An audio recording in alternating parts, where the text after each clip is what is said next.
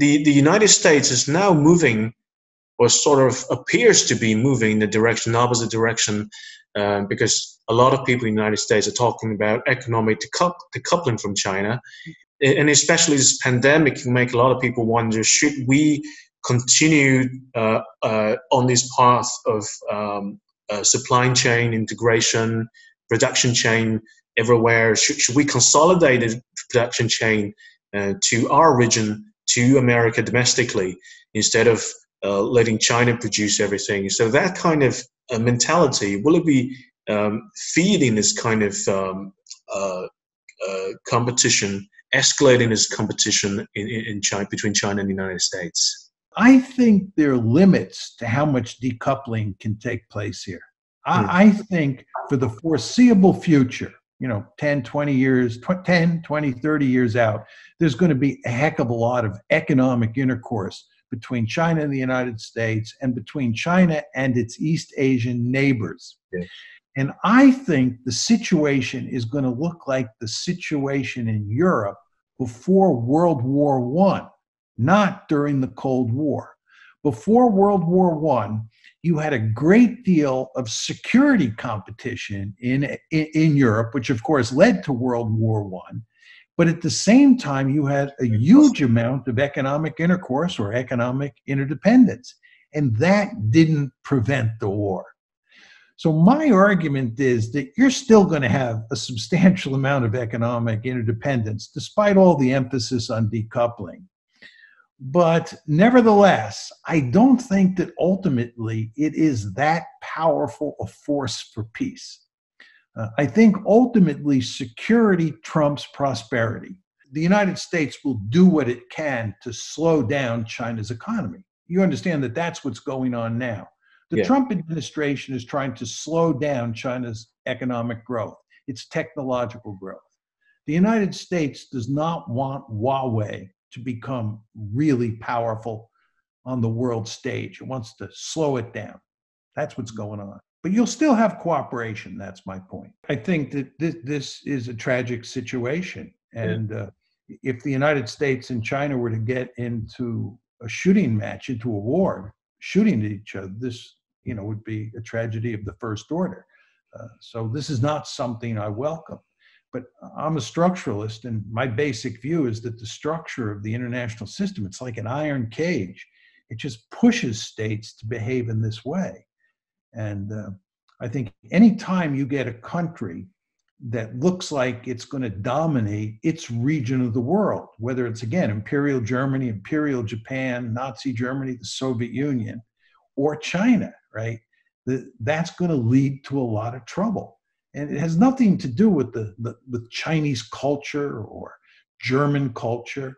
It's just that when countries get really powerful, they look to expand their influence. They look to dominate their region. And other countries will go to great lengths to prevent that.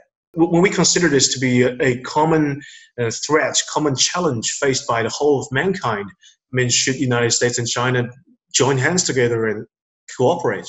Now, one could argue that it's going to be climate change or another pandemic, another virus that'll be so threatening that the United States and China will have no choice but to work together.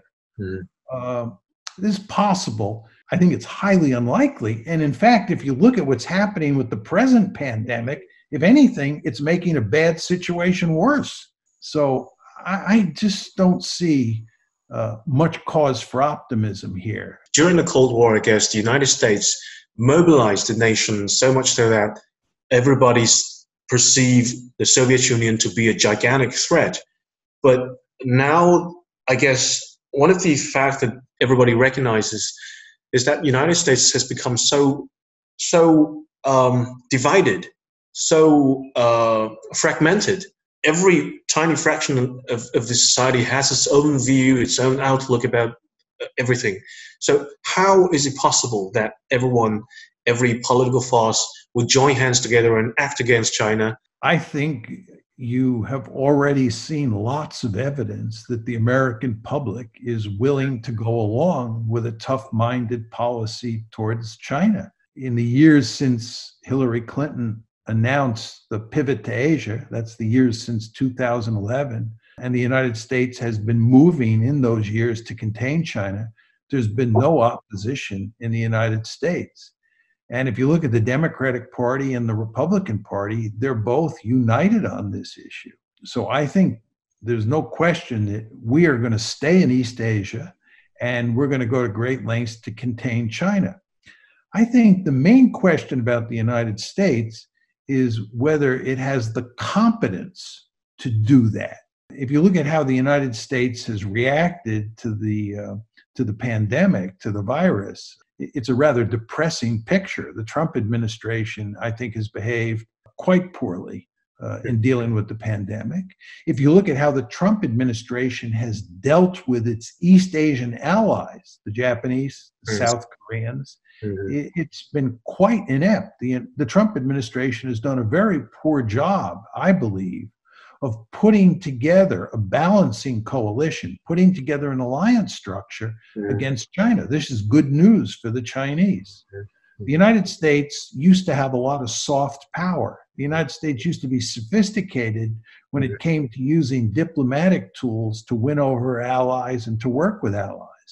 The Trump administration has done a terrible job on that dimension. So my argument to you, Chris, is that the United States will be there in Asia. We're not going home. All the problems inside the United States are not going to decrease our commitment to Asia. But one could argue that given all those problems in the United States, we've ended up putting a man in the White House who is not good at managing foreign policy, managing the containment policy that I think is inevitable against China.